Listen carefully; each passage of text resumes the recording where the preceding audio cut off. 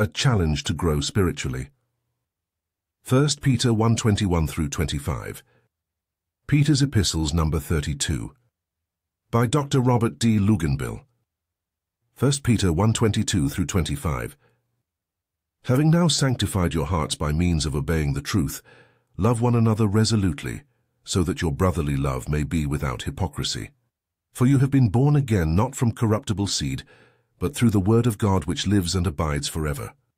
Because as it says, Isaiah chapter 40 verse 6 and 48, all flesh is like grass, and all of its glory is like the flowers grass produces. Grass dries up, and its flowers fall to the ground, but the word of the Lord abides forever. This is the word of good news which has been given to you. Introduction. Before proceeding to the exegesis of the individual verses, it should be pointed out that the overarching theme of these 4 verses is the need for believers to continue the good approach and procedure that led to salvation after being saved in order to grow, progress, and produce for the Lord.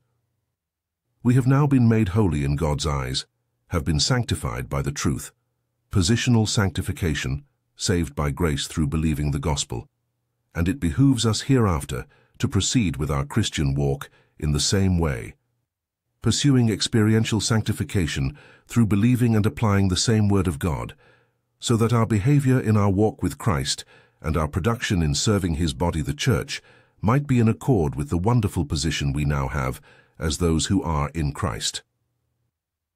The same seed of the word which saved us is the very word of God to which we must now continue to give our close attention to fulfill the Lord's will for our lives. For everything else in this world which is not the truth will be done away with, but the word of God abides forever. We too shall abide forever with our dear Lord, because we have been born again through that same word of God, and we will enjoy forever the rewards we have won through continued attention to and application of the word in our lives after salvation. But with respect to the progress you have made, keep on advancing in the same way, that is, through receiving, believing, and applying the truth. Philippians chapter 3 verse 16.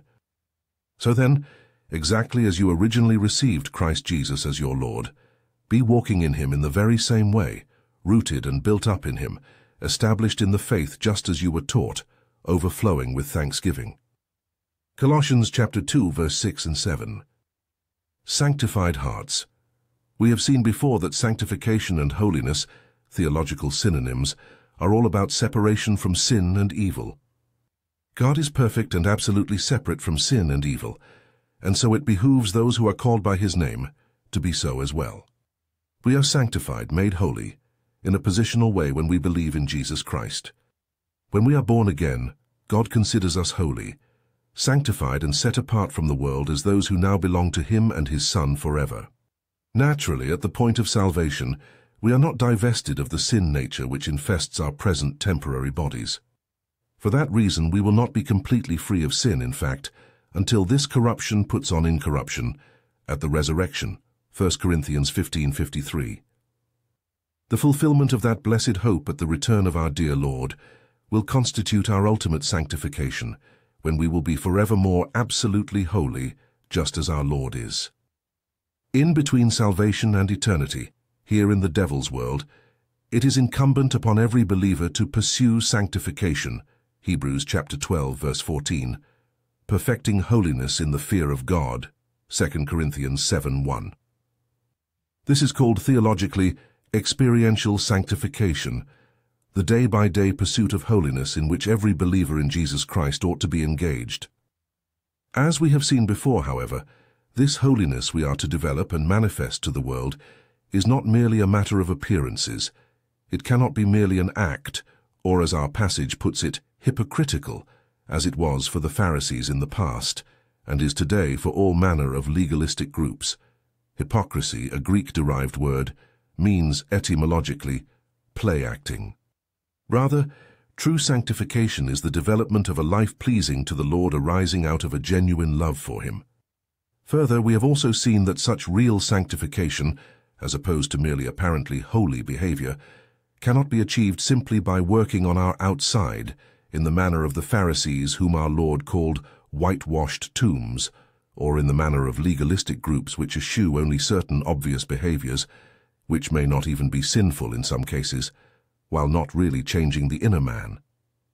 Genuine godly sanctification and true holiness can only be developed from the inside out, never from the outside in. To be truly holy, we have to walk very closely with the Lord Jesus Christ, and that is only possible through spiritual growth, through learning the truth of the Word of God, through believing it with all our hearts, and then through applying it in the Spirit to our daily walk. This is why Peter makes a point here in verse 22 of specifying the place of true sanctification, your hearts, and also the means by which the recipients of his letter had already done so. By obeying the truth, namely, because only by changing on our inside in our hearts are we pursuing genuine sanctification, and this can only be done by learning, believing, and applying the Word of God and its truths to our lives. I have given them your word, and the world hated them because they are not of the world just as I am not of the world. I do not ask that you take them out of the world, but that you protect them from the evil one. For they are not of the world just as I am not of the world. So make them holy, that is, sanctified, by means of your truth. Your word is truth. And just as you sent me into the world, so I have sent them into the world. I am consecrating myself for their sake, so that they too may be made holy, that is, be sanctified through truth. John chapter 17, verse 14 through 19. All who originally heard Peter's letter read to them were no doubt believers, and so at the very least they had had their hearts sanctified positionally when born again. But that is not the end for believers in this life. We are left here after salvation for a purpose, and it is for this reason that Peter exhorts his readers onto the next phase of the Christian life, spiritual progress in our walk with the Lord through the fulfilling of the greatest commandment, that of love. 1 Corinthians 1:13. Love one another resolutely, so that your brotherly love may be without hypocrisy. As our Lord tells us in Matthew chapter 22, verse 36 through 40, the entire law and all the prophets hang on the greatest commandment, namely, to love the Lord with all of our hearts. He also tells us in that same context that the second commandment, essentially its counterpart, is loving our neighbors, preeminently our fellow believers, as ourselves. In his exhortation here to virtuous love, Peter puts the emphasis on our love for our brothers and sisters in Christ, that is, Philadelphia, brotherly love, clear also from love one another, rather than on our love for the Lord. That is because, as his fellow apostle John tells us, whoever does not love their brother and sister, whom they have seen, cannot love God, whom they have not seen. 1 John chapter 4, verse 20.